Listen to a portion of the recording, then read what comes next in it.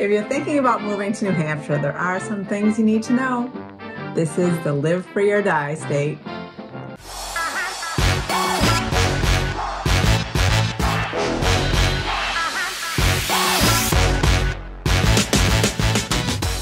Live free or die. Do you know how they came up with that motto? No, I don't. General John Stark was in poor health, and they were having a reunion of combatants, of people that were in a battle. And he couldn't make it, so he wrote a letter and said, live free or die. Death is not the worst of all evils. So live free or die is the best motto in the country, although Virginia is for lovers. I think they might have a better motto, but... I still like New Hampshire's best. Yeah, so New Hampshire, I don't know if it's part of the live free or die motto, but they don't require seatbelts, motorcycle helmets, or car insurance. Unless you're under 18. So that's a little questionable. Yes, I do think that insurance should be required. I think that, I think that's a given. Seatbelts and helmets, as I get older, I agree with them. I wear my seatbelt all the time. I wear my helmet all the time. I get wiser as I get older. Speaking of car registration, it is done a little differently here in New Hampshire than in states, say, like Massachusetts. In New Hampshire, when you first register your car, you go to town hall, pay your taxes, live free or die, tax-free state. You pay your taxes, register your vehicle, you then have 10 days to inspect your car. From that point, your registration is due every year on your birth month, as well as the inspection. Yes, and in Massachusetts it's done a little differently. When you purchase the vehicle, you pay your taxes, you have your car inspected, and you pay your registration, and it's due on the same month every year. So it all depends on when you bought your vehicle.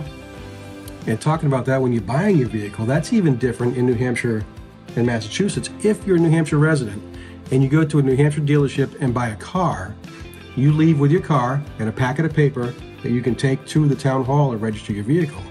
If you are a New Hampshire resident and buy a vehicle in Massachusetts, you may have to wait a couple of days because that dealership has to bring the car to your town hall, meet you, and transfer ownership at the town hall. And from my experience, if you are moving from Massachusetts to New Hampshire, you're going to have an easier time at the DMV. DMV in New Hampshire is a lot different. Depends on where you live. Massachusetts, so. The benefit to New Hampshire is many of the town halls now are a DMV substation, so you can get plates, you can do everything except get your license at the town hall. You can get your plates, register your vehicle, take care of all that right there. And in most places you get service with a smile here in New Hampshire. Yes, especially Pelham. I love the people in Pelham. They're super friendly. So let's talk a little bit about the cost of living. Now this is very broad and kind of generic. But we hear a lot of complaints everywhere about the cost of groceries, and the cost of groceries here in New Hampshire, as opposed to Massachusetts, are about 15% less. And it still hurts every time I go grocery shopping. It doesn't matter where you live. It doesn't feel like it's 15% less. It feels like it's 15,000% more with this inflation. So that's my only rant regarding this video in 2023. I'm gonna hold you to that. Housing in New Hampshire is also cheaper. When we looked and we did some research online, it's about 25% cheaper to buy and live in a home in New Hampshire. And in the past, most people moving from Massachusetts to New Hampshire hesitated because of the property taxes. But as of right now, Massachusetts property taxes are slightly higher. And the difference of how that's paid. So New Hampshire property taxes are paid on July 1st and December 1st.